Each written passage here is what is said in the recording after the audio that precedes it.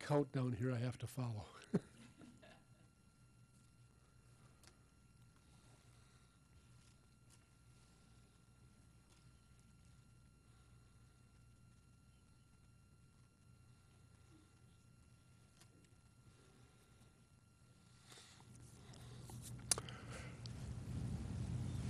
We'll get started here. Good evening. My name is Richard Mattice. I'm the retired Chief of Police of the City of Kentwood, Michigan. I'm also the leader of the team that'll be assessing the Jacksonville Police Department over the next several days. I'd like to introduce the other member of my team here, Captain Melvin Lang, who is with the Village of North Palm Beach, Florida Police Department. He and I have been sent here by the Commission on Accreditation for Law Enforcement Agencies Incorporated of Gainesville, Virginia. They have authorized us to assess the Jacksonville Police Department, which is a candidate for re-accreditation. The Jacksonville Police Department has voluntarily contracted with the Commission to work toward re-accreditation and thereby continue to demonstrate its professional excellence. When the agency originally entered this process, it received the Commission's Standards Manual, which contains now 480 standards encompassing all facets of law enforcement management, operations, and support functions. This agency last accredited, the Commission, last accredited this agency in 2010 after determining it had demonstrated its compliance with all applicable standards. The agency's proofs of compliance are on file at the Jacksonville Police Department, 206 Marine Boulevard. Since then, the agency has attempted to maintain those standards. Our responsibilities as assessors for the Commission is to revisit the agency and to verify that it has remained in compliance since it was last accredited. Michael Yanero, the Chief of Police of the Jacksonville Police Department, has appointed David Teeter as the accreditation manager to oversee the re-accreditation process for this agency. In accordance with the Commission's public information policy, the agency's candidacy for re-accreditation has been publicized in this area, and the agency has arranged for this public hearing. The public hearing is intended to provide interested citizens or employees of the agency an opportunity to address this assessment team concerning the agency. Any comments that you make will be considered by us as we review the agency and will also be reported back to the Commission. If you wish to supplement your verbal comments with a written statement or exhibits, you may present them to our team at the time you speak, or you may send them to the Commission where they will be reviewed when the agency is presented for re-accreditation at a formal Commission conference. You may mail your written remarks to the Commission at the following address, and I will make this address available to anybody who desires after the meeting, but it is the Commission on Accreditation for Law Enforcement Agencies Incorporated, 13575 Heathcote Boulevard, Suite 320, Gainesville, Virginia, and the zip code is 20155. Now, at the beginning of the meeting, a sign-in sheet was made available at the rear of the room. Those of you who indicated a desire to speak, we give an opportunity to address us in a few moments. We'd like, as 7 have signed up so far, that you limit your comments to 5 minutes approximately. I won't keep real close time on you. If you wish to speak with any member of the Commission's staff, you may reach them at a telephone number, area code 703-352-4225. And again, that will be available to anybody who's interested at the end of the meeting. The Commission's staff representative for this agency is Miss Maya Mitchell. You may also email your comments to kalia@kalia.org, placing the agency name in the title line, subject line. I'd like to remind you that this meeting is being recorded, and the recording will be made available to the Commission for its review. Before we start, are there any questions from the audience that we can answer? Okay, I will call your names, and I will initially apologize for any mispronunciations. I'm from the north, remember. That's a challenge for me. But this shouldn't be too bad. First signing up was Dan Oliver. Thanks for the opportunity to be here. I'm Dan Oliver. I work with the Jacksonville-Onslow Economic Development Office, and I'm also a citizen of the city of Jacksonville. I'll really comment in two areas. The first, prior to joining my current position, I spent about 40 years in the electric utility industry. The last 11 of those were in this community and serving this area and around our region. As a part of that, when we entered what I would call crisis situations, often in our area, recovery from major hurricane events, storm events, the Jacksonville Police Department has always been a key lead organization in the process of recovery from those events. As you can appreciate, when you're coming out of a major storm, safety for the family is of key importance in our community. Safe transportation to work, having routes to work that folks can get there is very important, not only to the family for their well-being, but also to those employers who have businesses to run and operate and the customers that they serve in our community.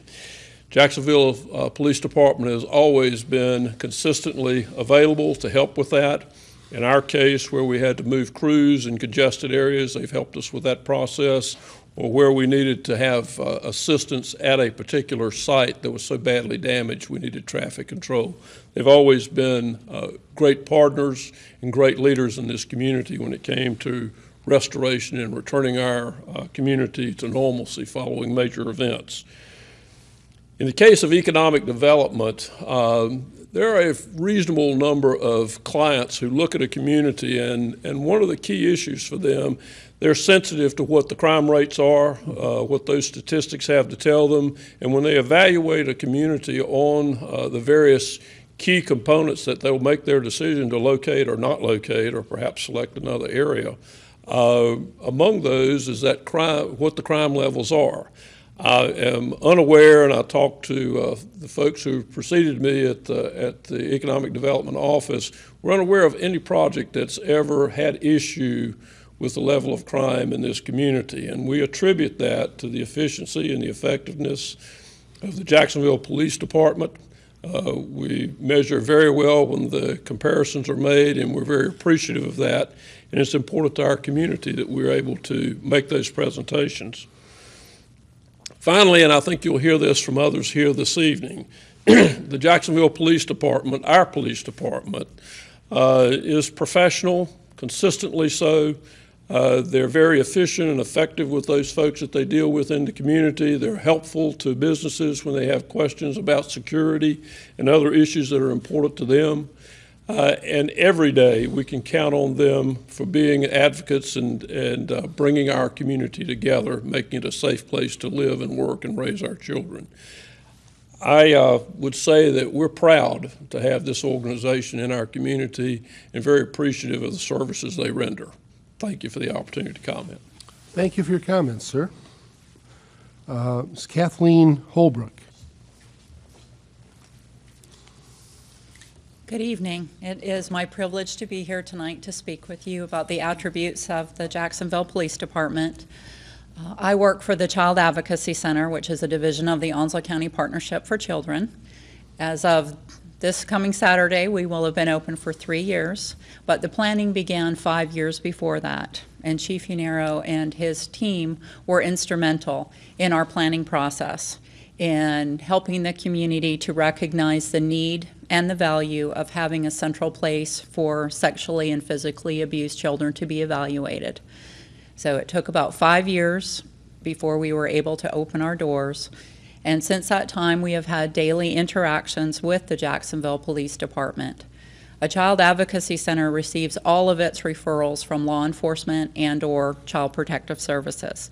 So we see the detectives of JPD at our center multiple times per week, and they also participate on our various multidisciplinary teams. We have a case review team that meets on a monthly basis to review all child abuse cases that have been received within our community, and together we strategize. We look at the investigation, the intervention, the treatment, and the prosecution of the case. We also meet as a community child protection team and a child fatality team to look at the things that are occurring in our community with relation to children and their health and safety. We have a multidisciplinary team which is composed of agency heads, and Chief Unero spearheaded that team, and he also chairs that team, and they meet on a quarterly basis. And we look at the community issues that exist with our children and whether or not there are any barriers in our community. Finally, Chief Unero recently joined our board of our agency, which has been particularly helpful because of the lens through which he looks at the situations in our community that affect children. So he has been very, very important to us. His detectives are well trained. We see them on a regular basis. We partner. We go to training together, and I've had an opportunity along with my staff to train his personnel so that they are enlightened when they encounter child abuse situations as line officers, because we want to ensure that those children are evaluated as quickly as possible. And we do that in a collaborative fashion so as not to traumatize the children any further than they already have. We recognize that abused children do not need to be in the emergency room receiving their exams, and our center has an on-site medical suite so that we can facilitate that entire evaluation in one location under one roof. And so if we get the call from a detective or a line officer that we need to do an evaluation, we can facilitate that quickly. And this afternoon we had a 20-minute response to a situation. So I think that's the value of working together as a team. As a citizen of the city of Jacksonville, I'd like to comment on the visibility of JPD. I see them daily throughout my travels, at my workplace. They have a very quick response time. If we have any issues, if we need an officer to come, they come immediately, and they are always professional and helpful.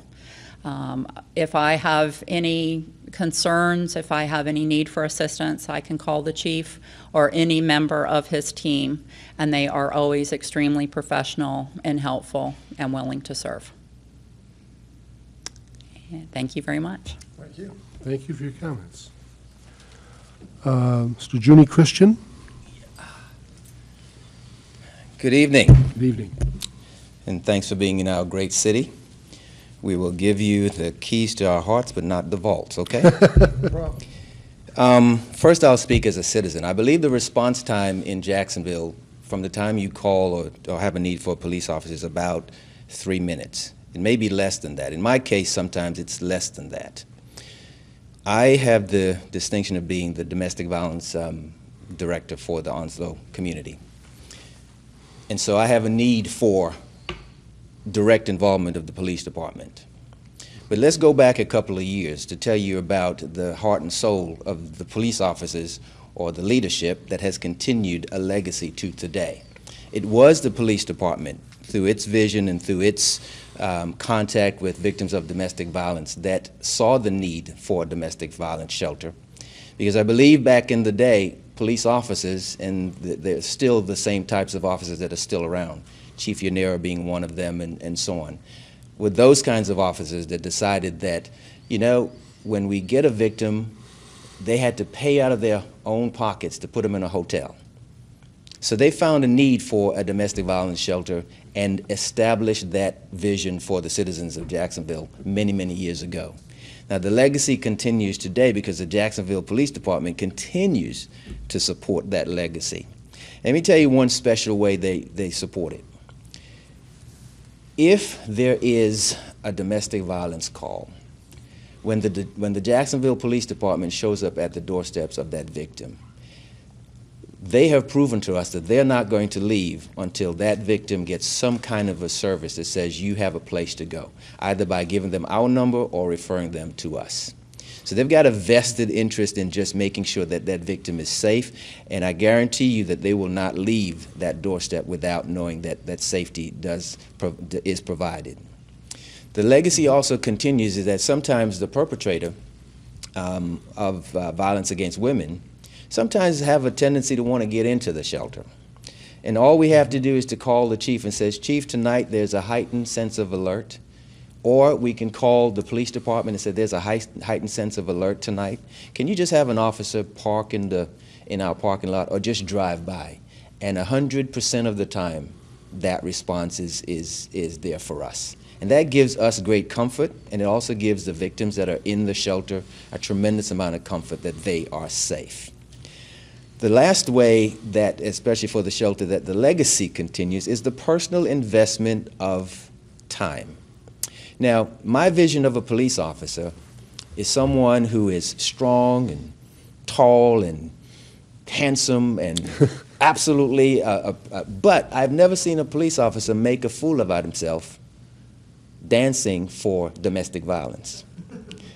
This police chief did not think it was too much of a robbery of his time and his effort to put on John Travolta's old white suit with black tie and dance on behalf of domestic violence, sending a strong message across this community that not only will I put my money where my mouth is and arrest you, but I will also do what I can to make sure that this shelter continues the legacy that it started years and years ago. I shudder to think what would happen if this type of police department was not around. I see it as power projection without being too intrusive in the lives of the community. You see them and you know that you're safe, but they're not so intrusive that you have to, that it's a crazy place in our community. So thank goodness for the Jacksonville Police Department. I support them. I support them as a citizen, and I especially am appreciative of them because of what they do to help victims of domestic violence. Thank you for the opportunity. Thank you, and we appreciate the insight about the chief. He didn't tell us that. He tries to live that down, but as long as I live, I will even send you a video of it if you like. Oh. Thank you very much. Thank you, sir. Richard Woodruff. Sir.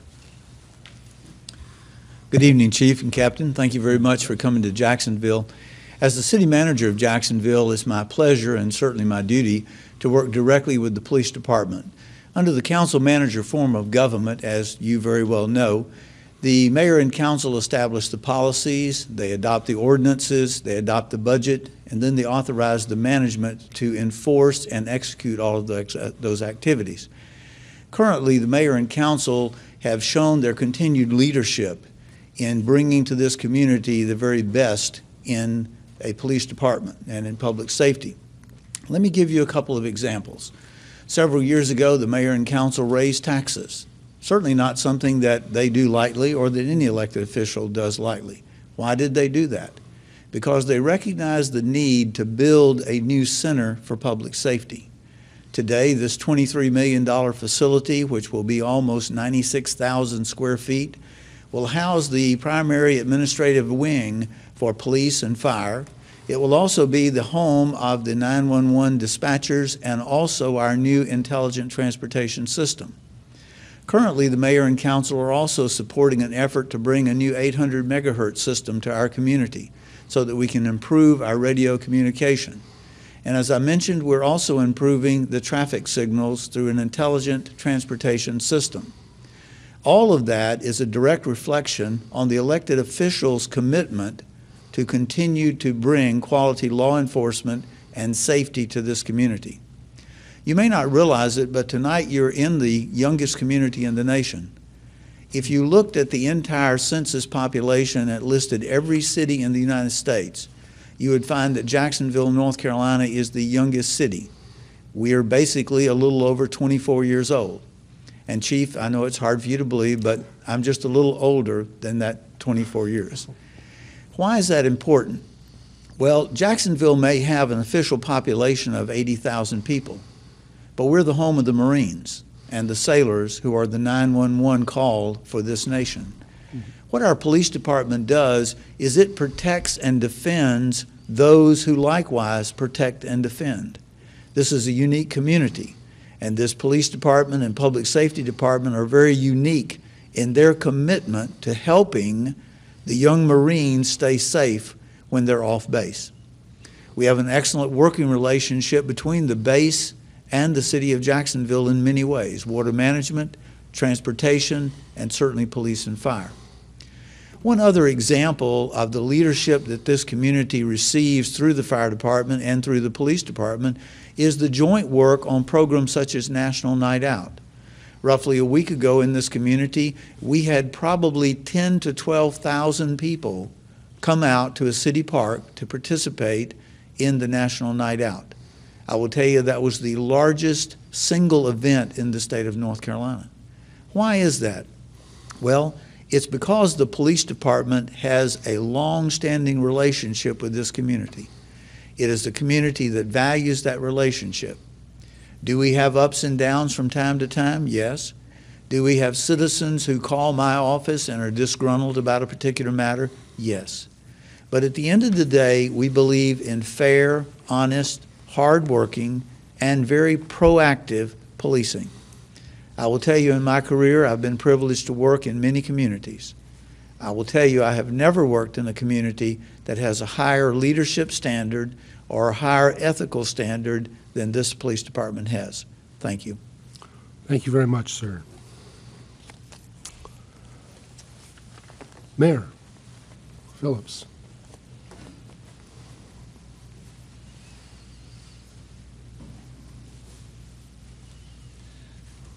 Thank you, gentlemen, for this opportunity to speak to you tonight. I'm going to make it brief because I've sat where you're sitting tonight before, and I know that you've probably been working all day and you probably want to get out of here. Just to give you a little background, I've mentioned it to you before. I became a sworn Jacksonville police officer in March of 1974. I retired in November of 2004. During that 30 years, I saw this Jacksonville Police Department go through many changes, none of which was as profound as our decision to become a nationally accredited law enforcement agency.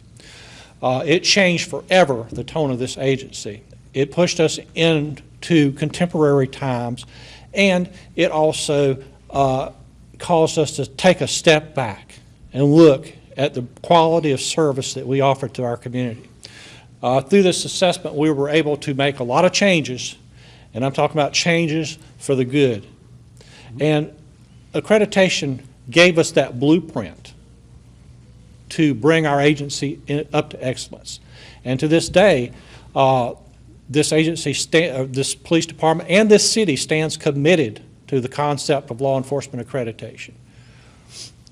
Chief Yanero, who has been with us now since 2004, is dedicated to this cause.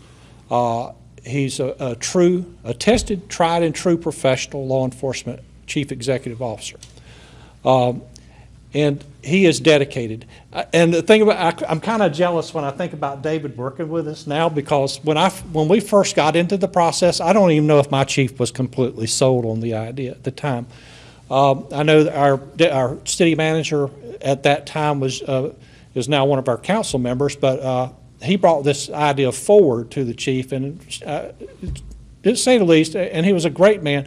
He had to be taken, dragged, kicking and screaming into this, because I guess it kind of changed him a lot too, because he was an old-time police officer from Ohio, and you know, it was different, but it was the right thing to do, and he knew it. And we have continued in that fashion since then. And David Teeter is a retired police captain with our agency. David and I worked together in accreditation for a long time. We both have the same philosophy as far as that's concerned. He's a heck of a cop. He's a cop's cop. He knows all about this business. And if anybody in this world is a stickler for professional behavior and having a professional agency, is David. You know, he was he was my right-hand man when we went through the process in '96 for reaccreditation, the first reaccreditation. And I can't say enough about his ability to do the work. But the whole thing goes back to the chief again. You know, if your chief's not sold on the philosophy, it's hard to get the rest of the agency sold. And the whole thing about accreditation, it has to be agency-wide. You know, it's something that can't be held on to by a few people and be successful. And the one thing about the Jacksonville Police Department is I feel very confident in the officers that are on board with the agency, and that they all strive for excellence. And that accreditation is no longer that thing we looked at way back and started looking at in 1987. It's just a way of life for us now here in this police department. And I'm going to stop there because, again, like I said, I know you want to get back to your hotel eventually tonight. But anyway, I want to thank you for the opportunity to speak with you. Thank you, Mayor. We appreciate your comments. Mr. Hargett? I'm Glenn Hargett. I serve as Assistant City Manager for the City of Jacksonville Community Affairs. I'm also a citizen and resident, a longtime resident of the City of Jacksonville.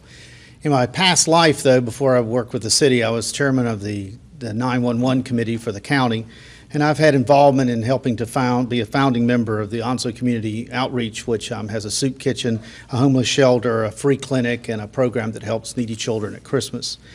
I'm also on board of directors of several organizations, not the least of which is the Onslow United Transit System. So I speak from all those perspectives in here as to what I'm going to say about the Jacksonville Police Department. The Jacksonville Police Department, one of the most notable things that I find of them is how proactive they have been.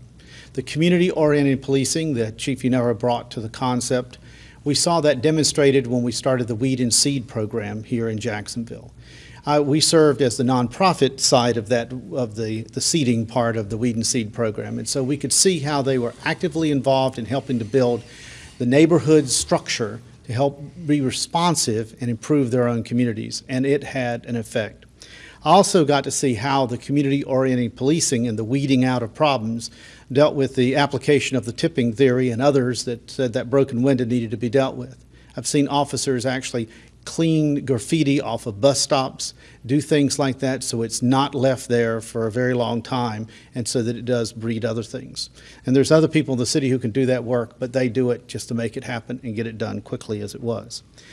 Most recently, I spoke before a group of hoteliers in the city of Jacksonville. Another hat that I wear is working with the Tourism Development Authority. And I was there to talk to them about how we spend the tax money they help collect for us. Right behind me were police officers who were talking about helping to reduce crime in their facilities. This was a very proactive one in which the hoteliers were actively talking with them and trying to find out more information about actions they could take to reduce the potential of crime in their hotels. And they were exchanging information on items that I know that they found helpful in treating other crimes as it was. I want to talk about the needs of the community. You've also already heard testimony as to how the police helped to found what is now the Onslow Women's Center. You've heard testimony about the Child Advocacy Center, that their direct response to the needs of those people who they see on a daily basis could benefit from that event. And I want to tell you about that in addition to those type of actions, we've seen those neighborhood organizations that I spoke of, some of which are still in play after the Weed and Seed program, and we saw an empowerment of people who felt able to come forward and speak to police, that they were able to share information about their troubled neighborhoods, and they got responses of it. And we've seen this activity replay itself over and over again in multiple neighborhoods as it was. I last want to speak about the professionalism of this department. They are consummate professionals at what they get done. I know the chief abhors deviation from that.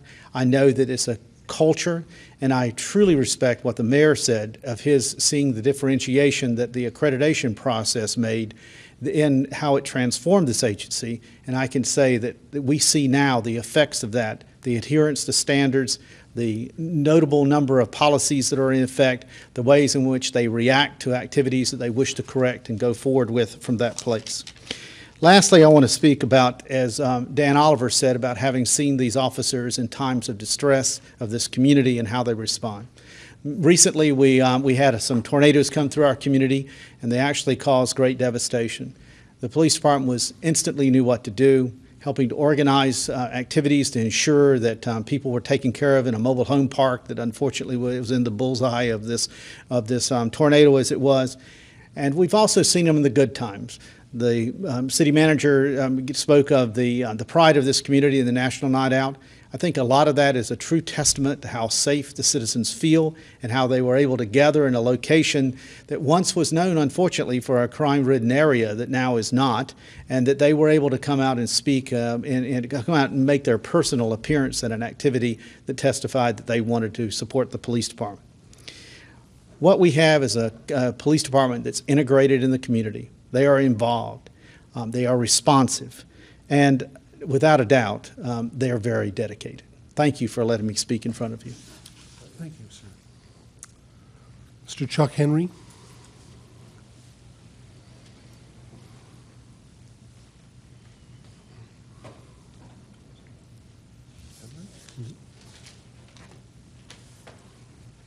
Good evening, gentlemen, and welcome to Jacksonville. Thank you. My name is Chuck Henry. I'm the senior resident Superior Court judge here in Jacksonville, and I hold court basically in southeastern North Carolina. I wish to commend Chief Yanero and the city of Jacksonville for seeking this accreditation and also for seeking reaccreditation. I know the qualities you require, the standards you referred to are stringent and rigorous, and I know they've met these standards previously and are seeking again this year to be recertified, and I know that the standards have probably increased since the last time they were certified, so I commend them for that. I have a unique perspective, I guess, of the Jacksonville Police Department and the position I hold, but I also came to Jacksonville about 1 year after Mayor Phillips took his oath of office as a patrolman. I joined out of law school the Jacksonville Police Department and the other law enforcement agencies here in Onslow County as their police attorney. I served in that capacity for about a year and thoroughly enjoyed it. My career took me then to the district attorney's office where I prosecuted cases for about 3 years, and then into the private practice of law where I defended cases for about 18 years before I became a Superior Court judge. So I've seen the Jacksonville Police Department from many different perspectives. And I can tell you without equivocation, I've seen the steady improvement in the department from the time I first got here to the level of expertise that it has achieved up till now. And I commend them for that hard work. Being a judge, I don't require much of the officers that come before me, but I do require certain things. One, they be on time. Two, they're prepared to testify. And three, and most important, they testify objectively and honestly to what their investigation disclosed. I can say that they do that when they appear in court, when I'm presiding. They do an excellent job, and I've enjoyed working with them. With the of course, my job is somewhat different from what they appear in court for. My job is to preside over the cases and allow the jury to make determinations as to guilt or innocence.